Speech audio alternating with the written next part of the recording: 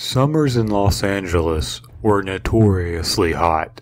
It's the desert, you know. People don't realize that behind the glitz and glamour of the Hollywood elite, there is just bone-dry sand and dust settling under the paved roads and suburban parks. People think that LA is a superficial city with no depth behind its artificial glimmer. But the truth is so much worse. I know this now, in part because of the events I'm about to unfold to you all. The year was 1989. The month was June. I was 7 years old and fresh out of school, ready to take on 3 months of uninterrupted decadence and bliss. In those days, the streets were still considered safe, and us kids would take to them by storm, assaulting the parks and parking lots with unprecedented vigor. We'd start the day right, playing baseball or foursquare with boundless energy, and then idle down to lazy games of horse or hide and seek as the sun bobbed its head and dipped beneath the Pacific. Of course, we always took a break when the ice cream man came by. The ice cream man. Oh, how I can still remember his jingle. The sweet crescendo of notes lighting upon our delighted ears, and the subsequent scramble to his dinky white truck for chocolate eclairs and Mickey Mouse bars. As kids, we barely paid attention to the man himself, so fixated we were on the sugary treats. But I recall he was an older gentleman, always quick to flash us a smile, though not overly friendly either. It didn't matter. Inhaling gobs of gooey treats was all we ever cared about when he came by. Every day at 1 p.m., as reliable as a clock tire, the ice cream man would turn lazily down our neighborhood and herald that yes, today was another hot, sticky, glorious summer day. Our band of miscreants fluctuated day by day, though there were a few constants. Jenny, our leader, big for a girl her age, and therefore by default a giant in our midst. She was a bully, but she looked out for all of us in her own weird way. Artie, the Jewish kid, his dad worked for someone who worked for someone important, and he liked to tell us that in his snot-nosed, uppity voice.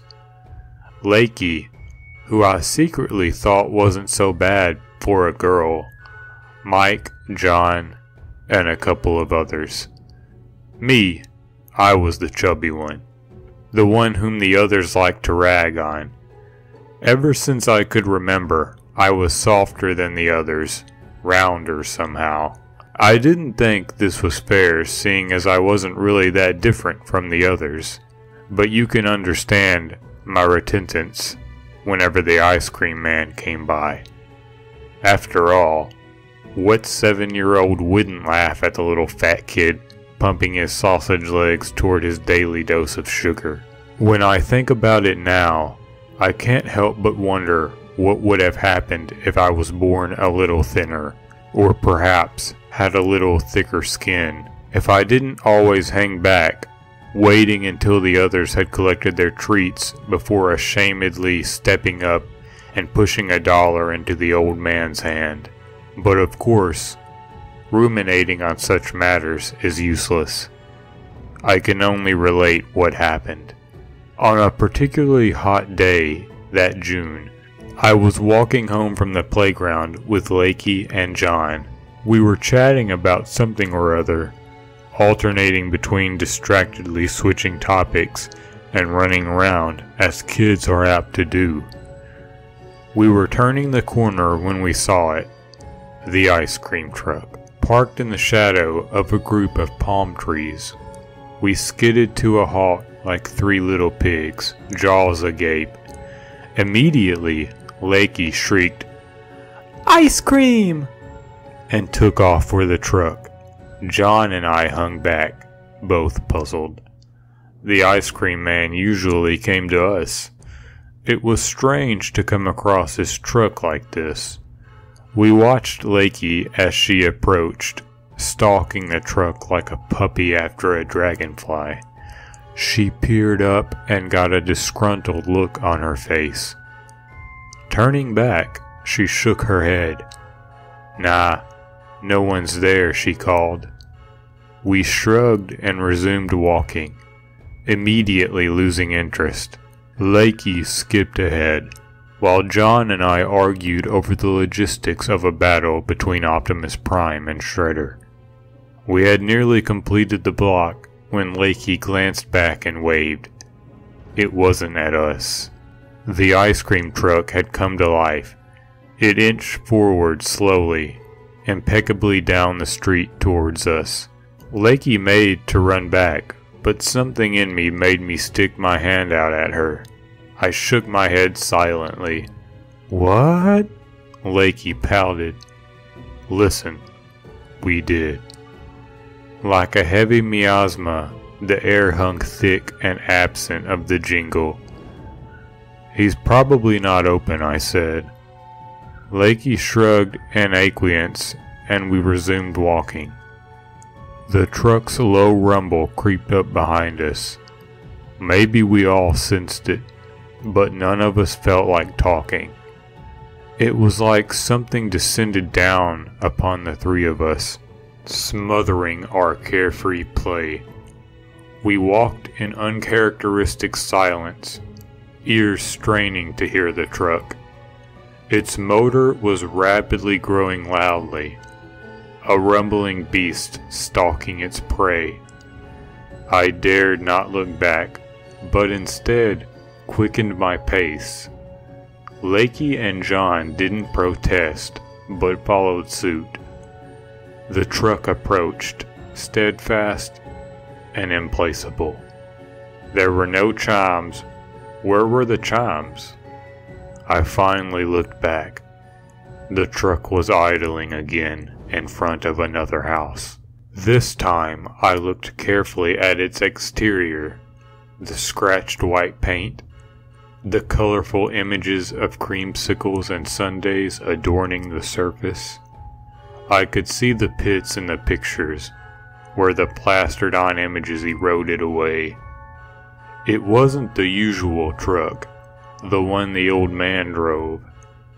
This one had an eye on it, carved sloppily into the steel. The eye was wide and bare, and there was a black hole right where the pupil should be. Inside that hole, there was only darkness. I tried to peer inside through another means, but the windows were tinted black. Were they always that dark? I craned my neck, trying to see who the driver was. Then the truck roared to life. The three of us startled and jumped back as it whizzed by us, tearing down the street at a frightening speed. I know what I saw then, though the other two denied it. But the side window wasn't tinted, and the driver inside wasn't that friendly old man. He looked heavy-set and dressed in a colorful motley. I wiped my eyes from the exhaust and looked at my friends. The three of us stared at each other for a moment, and then dissolved into hysterics. The moment had passed, whatever it was, and we could resume our journey home safely. Evening came all too quick, and our games took on a frantic pace as we tried to squeeze every last drop of that summer glow from the day. Lakey, John, and a whole bunch of us were gathered at the park by Lakey's house, where the parents could keep an eye on us. We could see them in the distance, stalwart figures keeping keen eyes on their progeny. To us, though, they were the timekeepers, all too ready and eager to set into motion and drag us from our idyllic bliss. The day's events had long since passed from my mind, and we were engaged in a deadly game of dodgeball. I hooked the ball to Lakey, and then laughed as it bounced from her hands. "Butterfingers," I crowed. Thankfully, that it wasn't me this time who messed up the game, but Lakey didn't care. Her eyes were only for the ice cream truck that had suddenly appeared in the distance. "Look!" she pointed. Heads whipped around in a frenzy. "Ice cream!" one boy shouted. He came, shrieked a girl, oblivious to the fact that yes, the ice cream man always came, but usually he came earlier when the sun reached its zenith and customers were piling up. He never came this hour, when the light hit the trees at that angle where the world burned. We didn't care. We knew what the truck meant. As usual, I hung back and watched my thinner, faster peers flock the truck. I could see parents moving forward too. As oblivious to this anomaly as the rest of us, I slowly walked up to the truck, then froze in my tracks. It was the same truck as before. That eye peered out in the midst of the plastered images, and this time, I could see that there was a second eye next to it. How did I miss it before? And those images below, those weren't pictures of ice cream. What I thought were chocolate bars were holes. The vanilla cakes were the color of bone and adorned a broken smile, which was lapped with rich ruby red. Nestled in the midst of the colorful treats was a horror to look at. A wide, grinning skull with bleeding lips turned up in a rickus. Nobody could see it but me. The children paid and were hastily unwrapping their bars. Looking back, I think I knew even then what was about to happen. In my imagination, I surged forward, slapped hands away from the ice cream, screamed loud and long, but instead I just waited and watched. The first girl bit into her bar. She chewed with bliss, and then her eyes popped wide. I watched her little body go stiff and her breathing increase.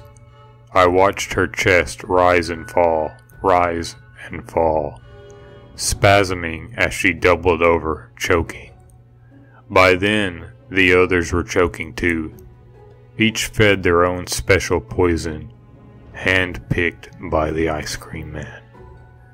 It didn't take long. By the time the last one started choking, the first girl was frothing on the ground, feebly batting away the bubbles from her mouth. Parents were screaming, rushing by me.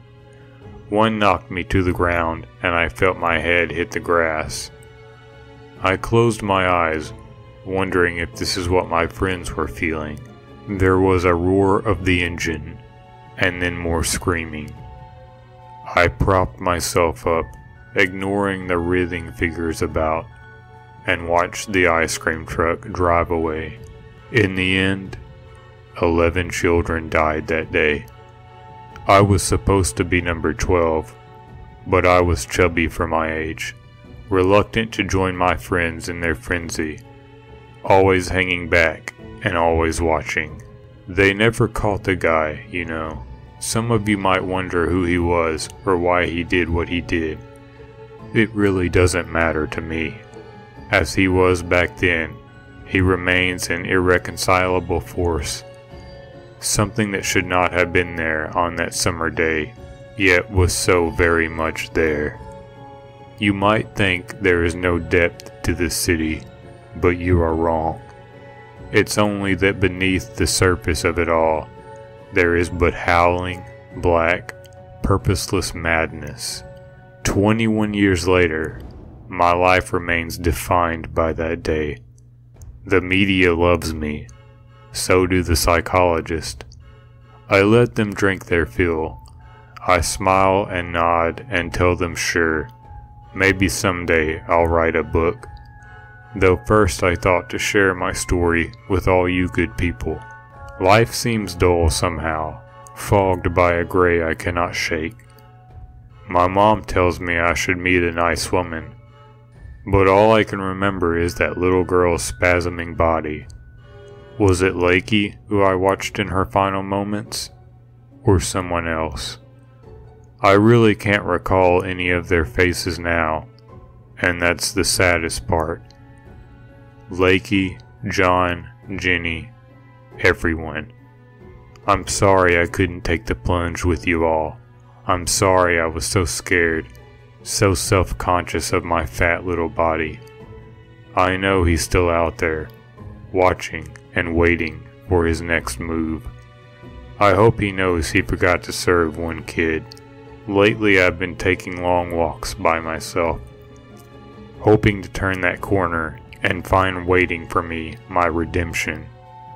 That little bit of peace that only can come from someone as beloved as the Ice Cream Man. Number 2. When I was 10 or so, I loved going down to the corner of my block and waiting for the Ice Cream Man to come by in his truck every day. It became a ritual for me, waiting for the Ice Cream Man every day, surrounded by other children, anxiously clutching the money their parents gave them, imaging the ice cream they would soon indulge in. The Ice Cream Man himself was a kindly middle-aged man who always dressed up in a striped red and white shirt with suspenders on. I half expected him to be wearing a top hat and hawking tickets to the carnival based upon his appearance. Sometimes he would give out free ice cream to the children who didn't have any money on them. We all came to love him, and he told us to call him Mr. Jeffrey when we saw him. One day, during a blistering hot summer afternoon, I came to be the only person standing on the corner that day, waiting for some ice cream.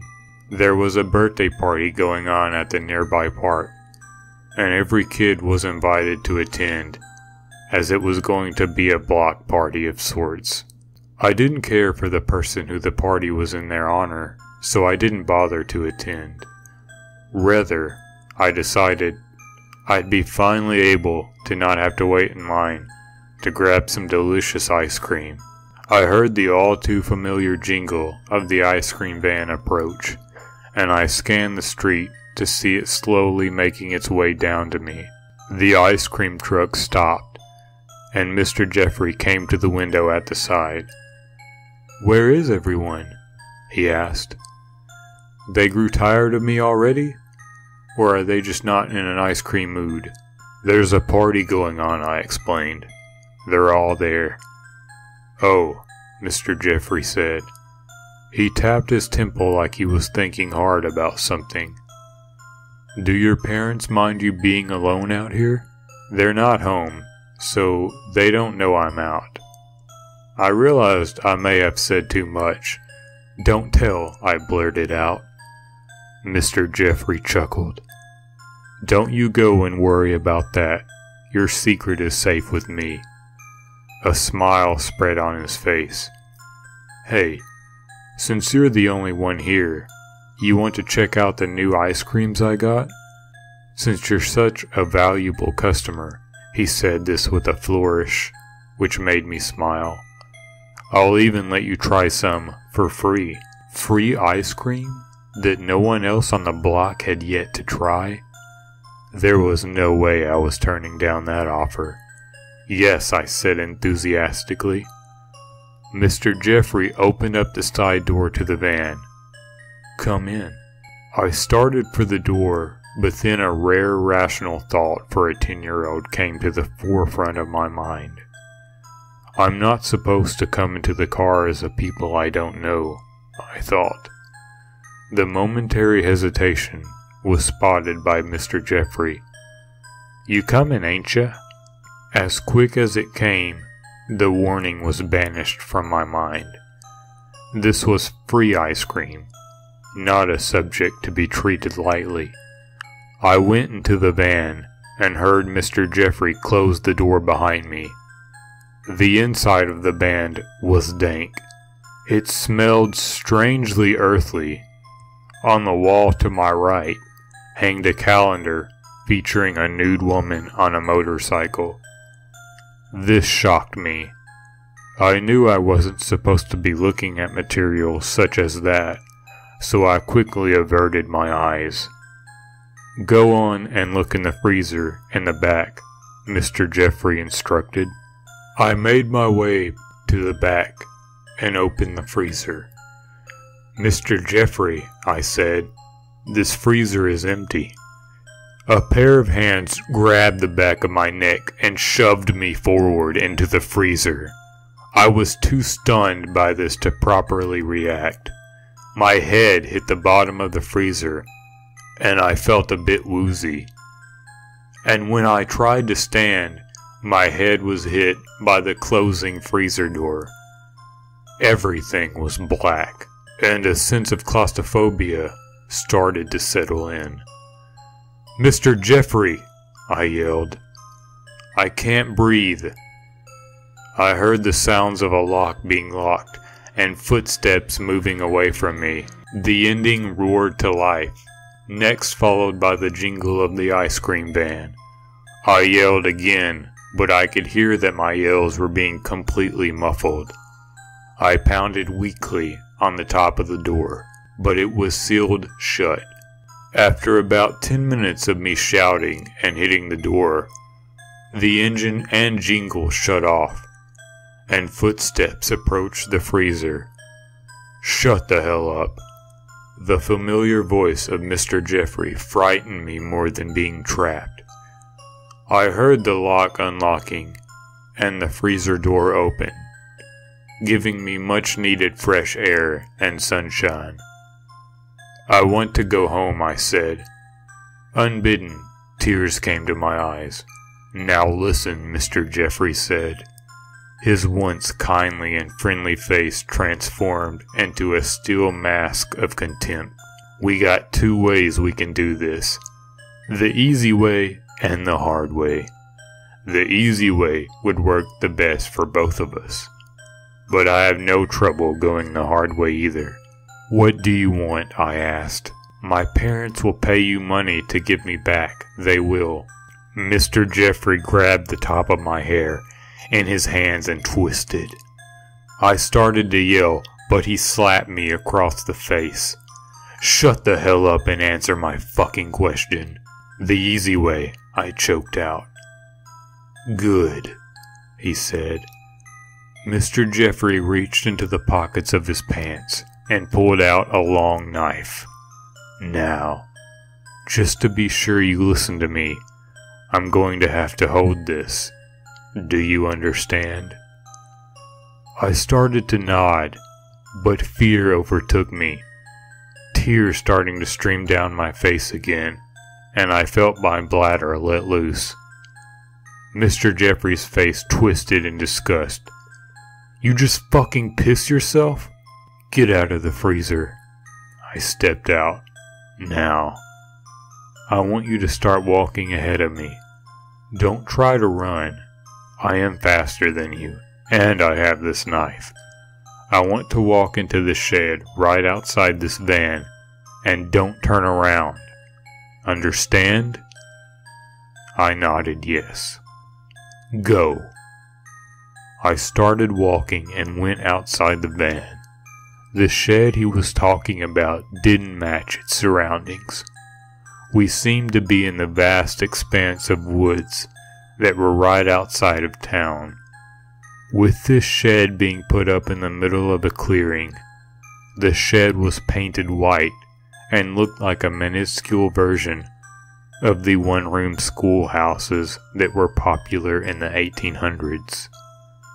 I walked to the shed, all too aware of Mr. Jeffrey's presence behind me. With a shaky hand, I reached out and opened the door.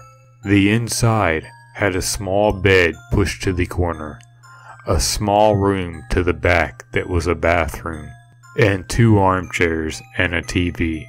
"Hey son," Mr. Jeffrey said softly behind me. I turned around, puzzled. Mr. Jeffrey had put away his knife and held 2 ice cream sandwiches in his hands instead. You want one, Nick?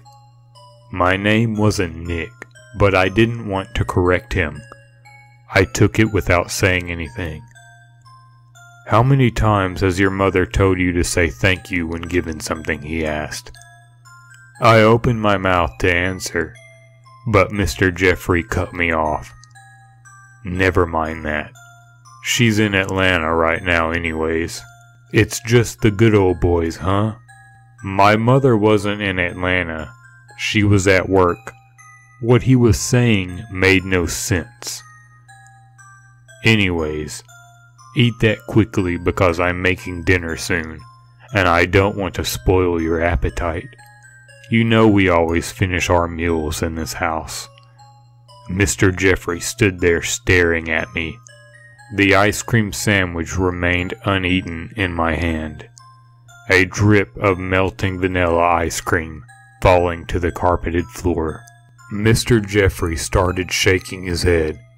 No, no, no, no, no, he yelled. Nicky wouldn't do that.